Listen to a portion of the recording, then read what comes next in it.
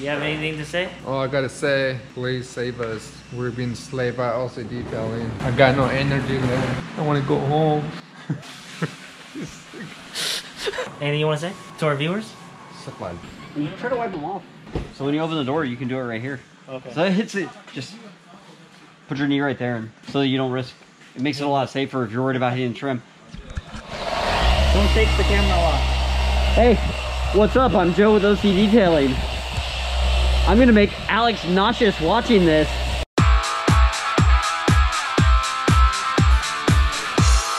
He's gonna puke from being so shaky. Realistically though, I'm extremely hyper and I have ADHD. So I have trouble standing still. So a lot of times when I hold this camera, it shakes really violently. And then I watch Alex in there doing the editing. He says he's editing. Maybe he's just watching porn, but he says he's editing this. And he said it's really hard to watch. I stared at the screen for a minute. I had trouble doing it, so I gotta apologize. Fully stealth wrapped Model 3 that is pretty much done. We're just coating all the glass on it.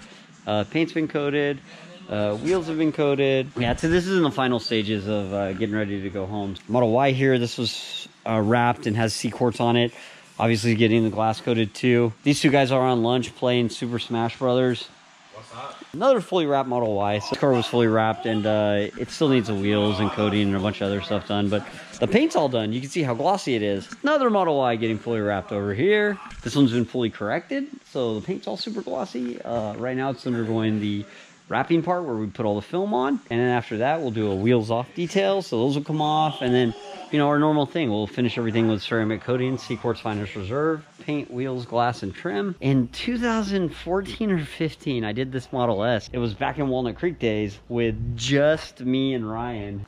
It's really cool to see a car that I did, you know, 7-8 years ago, or 6 or 7, yeah, 7 or 8 years ago. It came back and she was like, hey, you know, my car doesn't look as shiny as it used to, it's not as clean as it used to be, it's a little bit harder. The car got here and I was able to do a really strong wash on it and get the coating to come back to life. So basically I just did a really quick 5-hour detail on this car, and I could literally feel the remnants of the work I'd previously done on it, how fast the paint cleaned up, how little chemical etchings there were on the paint, and this car has been heavily used and lives outside, and the customer really drives it. I don't know how many miles are on it. I could go look. I was just super impressed with how well this held up. And here, so I figure I'll show you guys the end result of a car getting deconned and cleaned up. Of course, so right after I finished it, I pulled it outside and it rained on it for 20 minutes and then stopped raining.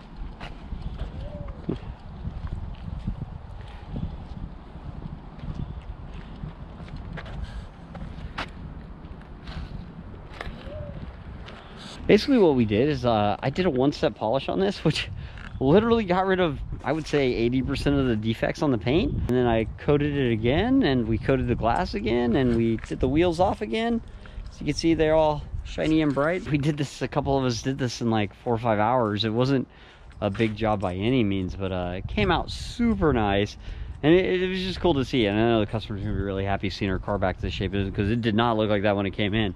It looked like a car that had been driven for 8 years, but you know, the cool thing about the products we use, they hold up. They just work. You know, it's like the car didn't have any permanent chemical etchings on the paint, even though there were a bunch on the surface of the coating. Everything came right off super fast.